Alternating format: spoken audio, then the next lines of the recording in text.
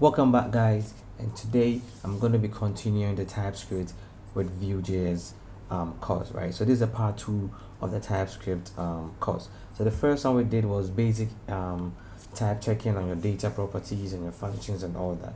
Today we are going to take a look at how we can also do type checking on your Vue Mixins. Now I've looked out throughout the whole internet for how to actually do type checking on Vue Mixins, and as you can see, my tabs have a lot of things. I've checked almost everywhere online, and there's no like proper information or documentation that explains how to properly do type checking on your Mixins when I'm using Vue and TypeScript. And I'm talking about Vue 2 and Options API, right? So it looks like all the information online were targeting the class-based component way of dealing with TypeScript and Mixins. So if you look at Stack Overflow, you can hear they're using class-based component to solve the issue. I mean, even here it's still class-based component. So here's how you can use Nuxt property decorator. So this is like a Nuxt version of Vue property decorator or Vue component decorator, I don't know. Yeah, so there's so many ways you can achieve it, but most of them are just class-based component, and I'm not using class-based components now. And I think I took the opportunity to look into class-based components, and they're actually worth it. I mean, yeah, but I'm not using class-based components. I'm just using Vue's normal way of creating components, that is declaring your methods, your computed property and all that. So let's look at how we can get over Mixins in Vue.js, right? If you're using Vue 2 and the old way, this is how you can do it. So first things first, let me increase my font. Okay, so I don't know if this looks better, but I think this looks better now. So first things first, so I think in our last video we did some type checking right inside here. So in this, I've moved everything to a folder called types. So it's very simple. You create a folder called types. So we create a folder in a Nuxt root called types, and then we create an index.typescript. So index.typescript is the file that I'm going to use to store all my data, like all my data variables and functions or objects or arrays or whatever. So here we have the class state, because when we go to classes, I think here, right? Yeah, so where we have the add class component. So the class state is very simple. So this is a function that returns an object, right? The return value is an object. So we create a class state and say the class state is an object that returns just this whole object, right? This is a whole object the function is returning. So we create our own type called class state, and then we create a global TypeScript file, and then here we declare an interface that we are exporting called class state, and then it takes the details that we are actually storing in our data property. So in our data property, we are storing the class details, which is an object on its own. We are storing class categories, facilities, trainers, and active tab, right? So we have the same thing here. So then here we declare the types that all these have. But with class details, is an object, right? But if we want to also type check the object keys, right? The object keys in it, right? That's the names and other stuff. So in that way, we're going to create our own kind of type, or our own kind of type. So like we have an array type here, we're going to create our own type and call it class details. So here we declare an interface called class details, and in there we have all the details that we are storing here in our data property. All right, so we have everything, and everything is typed that when I come here and I change trainers to a string, I'm going to get an error that will prompt to say type string is not assigned to a type array of strings, right? So it means it's working. So that is done, very simple as that. So the next thing we are dealing with, how to type Mixins. You know, Mixins are like global methods or global functions that can be accessed everywhere in your web page, right? So in Vue 2, they're using normal Vue with no Nuxt.js. It's pretty simple to set up your Mixins, but in Nuxt.js, you can set it you can make your Mixins global by just importing it in your when you go to your layout, your default layout, or your main layout, right? So you just import your mixins here, and then you just use view.mixin.global. I mean the name of your mixin, whatever, whether it's index or global or main, whatever, and then you put it there. So you can see here we use this sign to actually fetch to get the location of our thing. So here initially it was global.js, but I'm using TypeScript, so I change it to global.ts. That is TypeScript. Okay, good. So we create a folder called Mixins, this right here, and then we create a global.ts file right there. So right inside our global.ts, there's a lot of things we are going to be doing here. So in a normal Mixins file, we just do our export defaults, and we just write our methods and our data property, computator, whatever we want to do, and then we are done, right? But in the TypeScript file where we want to type check everything, this took me a while. Like this took me some hours, right, to actually figure things out. All right, so I think this is the same file here, so I'll close it. Is it?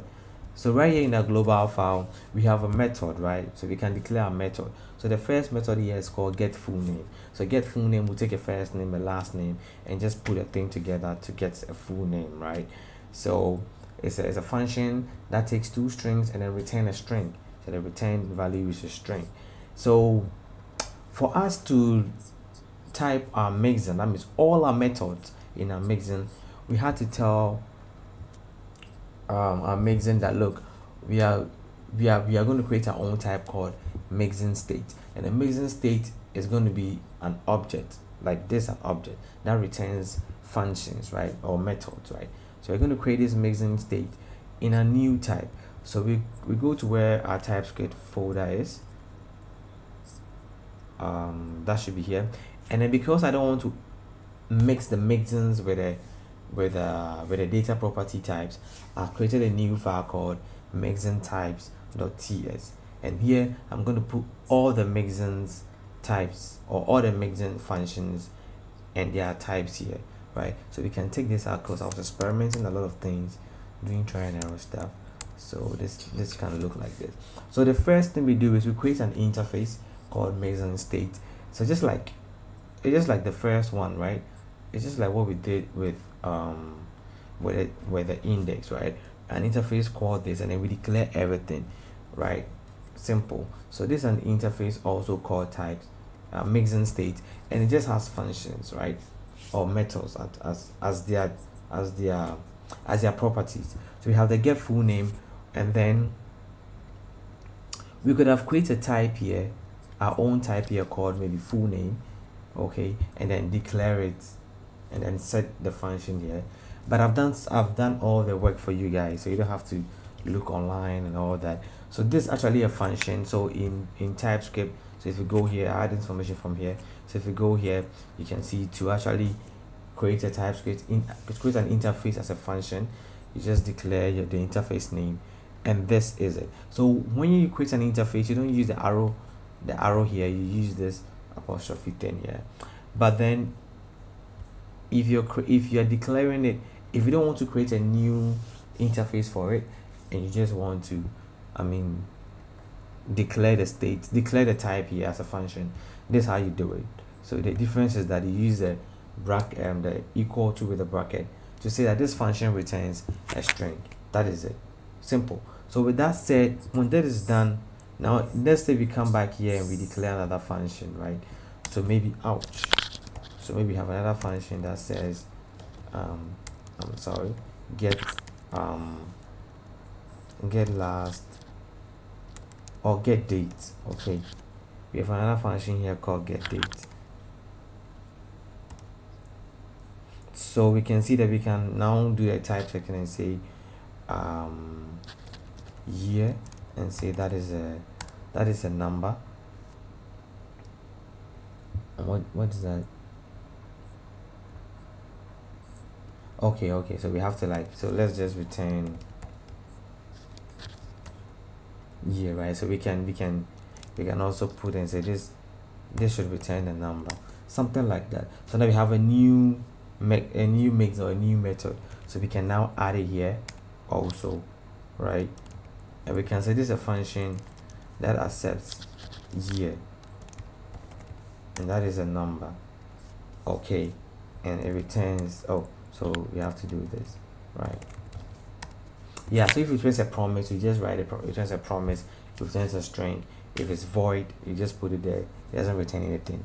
So this is basically how it's done. So I'm just gonna take it off because I'm building an application with this, and I just want to show you guys how it's done whilst I build it. So that is done. So once your mixin type is set and everything is done here, now how are you going to use it, right, in your project? So you go to where I'm actually fetching the mixin. Yeah, so here it's it's very simple, but also you have to pay attention. So here I first of all I import the mixin state. Okay, so once you import the mixin state, now this is the mixin you are using, get full name. So we passing the details, that is a string, first name, last name, or whatever. And then because this keyword is still not recognized in here, when you go to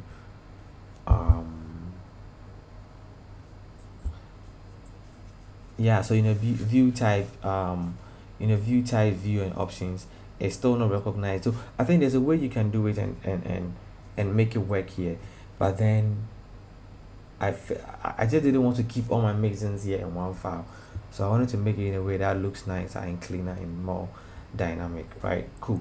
So here we just wrap it under this bracket and say this as any, because when you don't bring this, it tells you that this is undefined. Okay, so we say this is any, and then as mixin state, right? So mixin state, you're telling that we want to type check this mixin, all right, and we want to use a mixin state to actually type check our value, our method.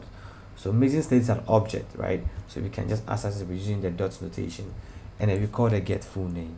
So simple as that. So this actually solves the whole issue. So here when we put 0 here, we're going to get an error that says what? Arguments of type number is not assignable to parameter of a type string.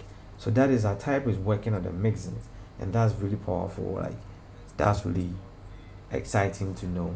Okay, because it took me a while to actually get this done. You can see I've looked almost everywhere online, everywhere that you guys are going to search, I've done all that. So yeah, so that's how you can do the type checking for your mixins and then make it work. Okay, so I was just testing out something, just see if it works, and it works. So guys who are looking out to do it, here you are. Don't need to go through all the trouble of searching for it. And a quick notice, those who are still waiting on the currency API part 2, I have the part 2 ready, and you can see our API is working now. So when we refresh this, and let's say we have let's change, okay, $100. So I think eventually I have to use a proper input. I don't like this content editable thing. So we have the United States, so let's select Great Britain, and then we have 81 Great Britain. So it's working. So you guys check out, the part 2 is coming very soon. And yeah, so for the type checking your Vue Mixins, that's all I have for you, but I'll still be posting videos as I build the app, as I find out things. So you can see here I have an error here that I need to fix with reps. So I have to find a way to make TypeScript work with reps. I think there's a way, I've solved it, but I'm still looking for a more dynamic and easier way. So catch you in the next video, and please subscribe and like, and I'll see you.